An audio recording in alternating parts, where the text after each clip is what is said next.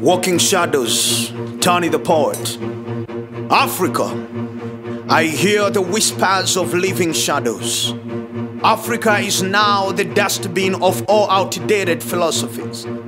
Still living and walking on the thin ice clouded by deception. You are still a slave to your father's mental disabilities, seated on a lazy chair watching life passing by, snipping yesterday's heavens and presently drowning in hell, building walls of faith in fear, beauty in poverty. Africa, these days it's watch your steps and watch your pace, I guess.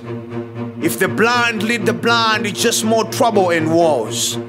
Living in scientific and technological justifiable stupidity, fed by decayed mindset.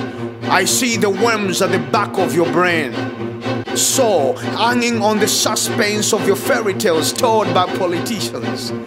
Now they are selling us into modernized slavery, the irony. Sold knowingly and willingly into the fast microwave lifestyle. Africa, yes Africa, where is your husband? Or are you still a concubine?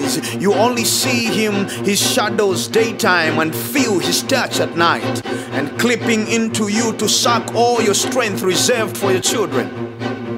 Your steps of your inclination have just been justifiable evidence. Your talk is the steps on the seashells, gratifying your greedy. Why make love to me when you cannot feed my love, the irony?